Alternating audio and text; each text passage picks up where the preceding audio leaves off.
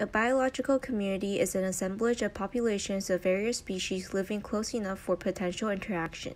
An important aspect of community ecology is interspecific interactions, which I've covered in my previous video. Other important aspects of community ecology includes species diversity and trophic structure. Species diversity of a community is a variety of organisms that make up the community. It has two components, species richness and relative abundance. Species richness is the total number of different species in the community, whereas relative abundance is the proportion each species represents of the total individuals in the community. Species diversity is affected by three key factors. First, species richness varies along a latitudinal gradient, where species richness is generally highest in the tropics and lowest in the poles, due to the fact that tropical communities are generally older than temperate or polar communities. As a result, the tropics have a longer evolutionary history for speciation to occur. Climate is likely the primary cause of the latitudinal gradient in biodiversity. Species richness generally correlates with a community's rate of evapotranspiration,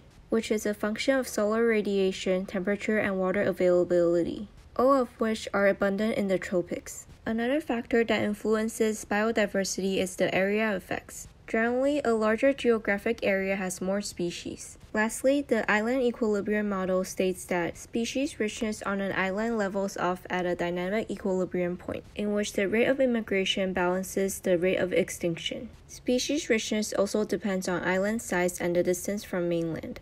The larger the island size, the higher the diversity, and the longer distance from the mainland, the lower the diversity. Trophic structure is the feeding relationships between organisms in a community. Food chains link trophic levels from producers to top carnivores. An example of terrestrial food chains involves plants as primary producer, herbivores such as insects as primary consumer, carnivores such as frog as secondary consumers, snakes as tertiary consumers, and eagles as quaternary consumers. An example of aquatic food chains involves biosynthetic microorganisms phytoplankton as primary producer, zooplankton as primary consumer, carnivores such as shrimps as secondary consumers, different types of ravenfishes as tertiary consumers, and sharks as quaternary consumers. Food chains are usually only a few links long, which can be explained by two hypotheses. The energetic hypothesis suggests that length is limited by inefficiency energy transfer, since only about 10% of the energy stored in the organic matter of each trophic level is converted to organic matter at the next trophic level.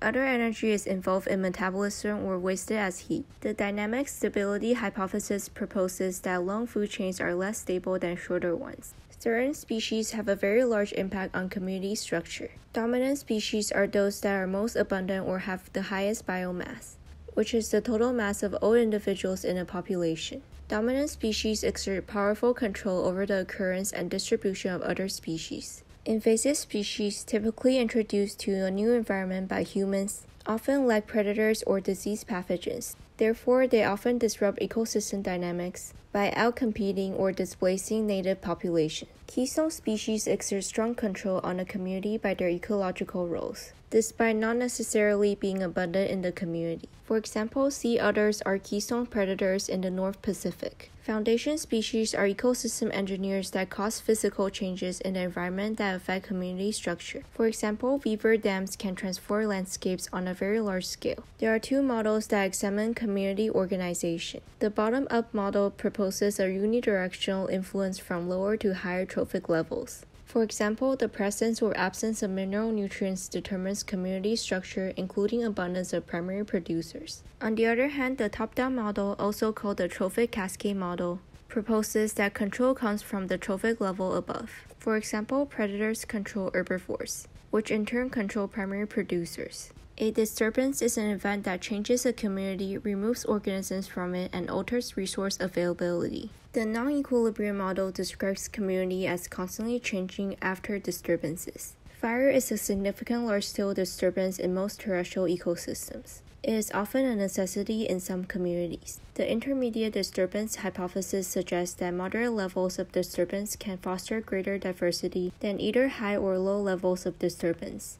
Ecological succession is the sequence of community and ecosystem changes after a disturbance over time. Primary succession occurs where no soil exists when succession begins. It involves pioneer organisms such as lichen to serve as the foundation of the community to build soil. Secondary succession begins in an area where soil remains after a disturbance or disaster such as fire or field abandonment. Early arriving species and later arriving species may be linked in one of the three processes. Early arrivals may facilitate appearance of later species by making the environment more favorable.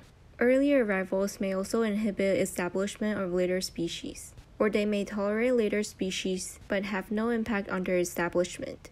Ecological communities are universally affected by pathogens, which include disease-causing microorganisms, viruses, viroids, and prions. Pathogens can alter a community structure quickly and extensively.